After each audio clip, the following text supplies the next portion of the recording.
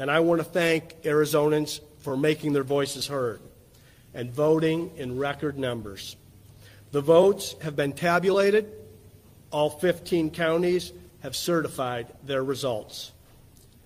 In addition to certification, with Senator-elect Mark Kelly winning the general election, I will be signing official documentation today that will be hand-delivered to the Secretary of the United States Senate so that Arizona's newest senator can be sworn into office as swiftly as possible. And with that, let's get to work. All right. Thank you, Governor Ducey. With that, I will sign this canvas document, which contains Arizona's official results for the 2020 general election based on the official canvases from each of the 15 counties. After I sign the canvas, I will pass it to Governor Ducey, the Attorney General, and Chief Justice, who will place their affirming signatures on the document as well. And then the Elections Director will place the state seal on the document.